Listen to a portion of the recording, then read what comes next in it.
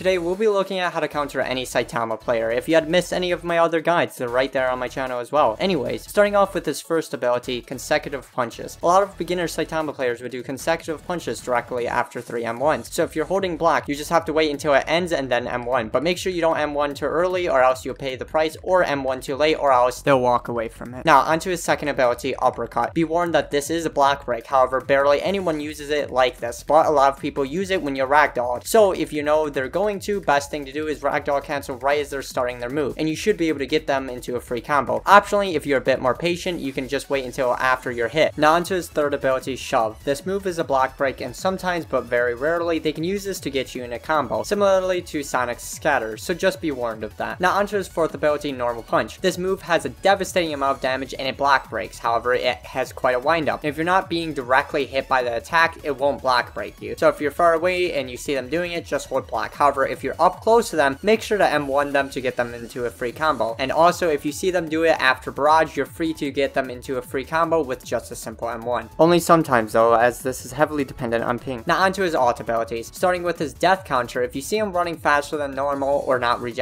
HP, or acting weird and suspicious in any way, such as not using their abilities, then chances are that they have their death counter. Whether it's active or not, you know if you start seeing them use their normal abilities. If you had any suspicion of their death counter, sometimes it's just best to count to 10 and then start attacking. But also be warned, since if you play completely too scared, they'll probably get aggressive and resort to using it and getting you into a free combo, or potentially using one of their other alt abilities. So you can try baiting them out, just be warned that this can be dangerous depending on what you do, whether it's missing M1s or doing a downward kick and being punished for it. Other character specific mistakes such as Incinerate as Genos can be devastating as well. Now onto his second ability, Table Flip. This is by far the easiest ability to get caught in, however it's also the easiest to get out of. Most of the time though, it'll look like a 50-50. Just looking at wherever the Saitama is facing, you can determine which direction you should run. And once you do, the best thing to do is side dash and then front dash out. However, if you get caught up really close, for example, you got clipped on a tree, the best thing to do is front dash out. Now onto his third ability, Serious Punch. The wind from this is the most dangerous part. As for getting hit by the serious punch but not getting hit by the wind, does around 60% damage.